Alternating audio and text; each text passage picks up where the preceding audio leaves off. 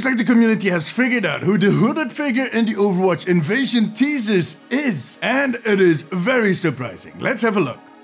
Hey guys, I'm James from the Omnic Post. So earlier this week I made a video on the Season 6, aka Overwatch Invasion teasers that we have been seeing on some sponsored Twitch streams. Now if you're not completely up to date, maybe go check out my previous video. In any case, yesterday another of these sponsored streams happened. This time around we got to see a new series of cryptic messages that, to be honest, did not make a lot of sense. After which that hooded figure reappeared. The figure was accompanied by a message that was warning us for a null sector invasion and telling us that we need to raise an army. He also spoke about attacks on certain cities and the need for heroes. One thing became very clear from this new footage: that hooded figure is a human male. And another thing I noticed, even in the previous stream, was that the figure kinda looked realistic. But I kind of attributed that to the colors, the distortion, and the fact that Blizzard artists are really good. But in this new teaser, that stood out even more. So I started doing research, blowing up the images. I even tried to get some help from AI, but the only thing it started doing was putting flower masks on the face. I don't know. But this was all to prepare a new video in which I was trying to take a guess on who this might be. Is it Soldier 76? Is it Gabriel Reyes? Maybe it's someone new. Well, the last one is actually pretty close. It is someone that we have not seen in game. Now, all of the credit goes to Karq's community. They kind of figured this out, and I'm going to try and credit the correct person for each finding. But to be honest, I've been getting this info from all over the place.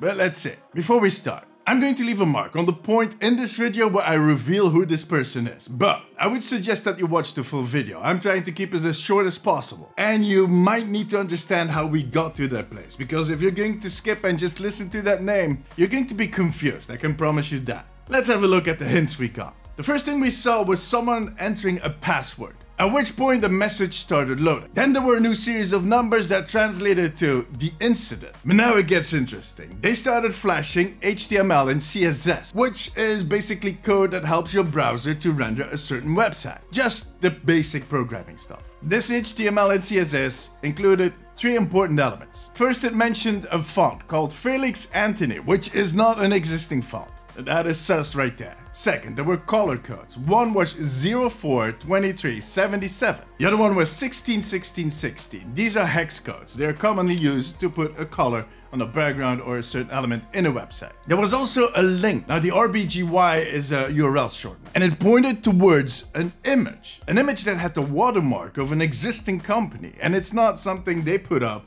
That company has been around for a long time. It has like 70,000 followers on Pinterest, which was extremely weird. At that point I was thinking that they were just trolling us. But looking back, it's not that random, because on the image there's initials, J and C. A few minutes later we got another numeric code which included a few letters. And that spelled out null sector is coming. So, at this point we know that it is someone trying to warn us, which you would think is very important, right? Well, it's not. Bear with me. The next one was a very clear message. No numbers, no codes, it just stated: the invasion is coming, I need your help to form an army, now is the time. An army? Excuse me? What? After which the hooded figure reappeared. And this time around he actually started talking. Now it was kinda hard to understand because there was a distortion effect on his voice, and yeah, the streamers I was watching were talking over it, so... I mean, it's the job, I understand, but yeah, I couldn't understand much. Now, according to my sources, he was talking about null sector attacking Gothenburg and Toronto. And at some point he mentioned something about heroes needing to step up. And that was the end of the whole stream. I bet you're still confused, but that's fine. Besides the warnings about null sector invading, which is slightly lore tinted, we have a few clues. It's a human male, we got the initials JC, the name Felix Anthony, and two hex codes, 042377 and 161616. I'm not sure how I'm going to make this bridge, so let me just tell you. The hooded figure is John Cena.